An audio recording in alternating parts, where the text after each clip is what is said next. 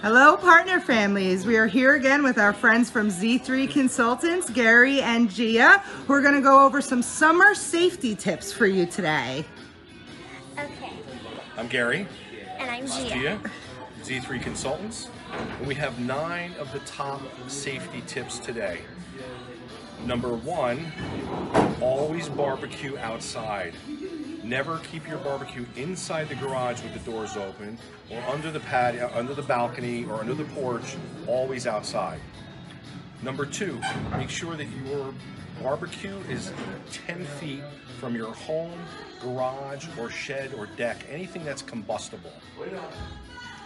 Number 3, make sure your grill is located on a flat surface. If your grill is on a tilt or slant, it can fall over and the fire can spill out. Number 4, check your grill for leaks. When the season comes around, make sure that your grill is fully in shape.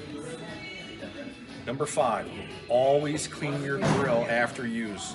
This will avoid the grease buildup and potential fires in the future.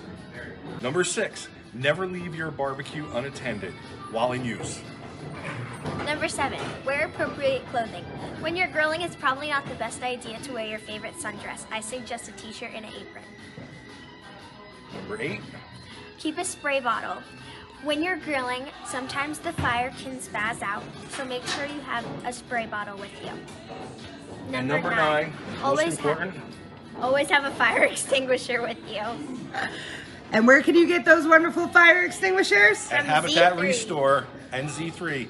We partnered up. All your safety stuff is here at the Restore on Route 9, and all the proceeds go to Habitat for those people that we're building houses for.